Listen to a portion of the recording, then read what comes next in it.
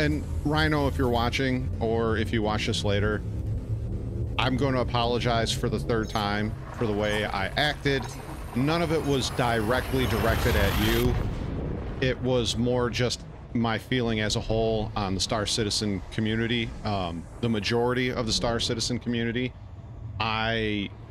It's been more or less my feeling with the Star Citizen community, the majority of the Star Citizen community as a whole.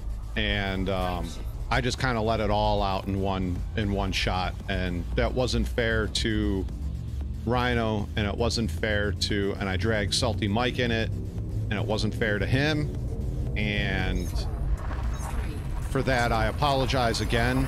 It's like I said, it's the third time I've said I'm sorry, but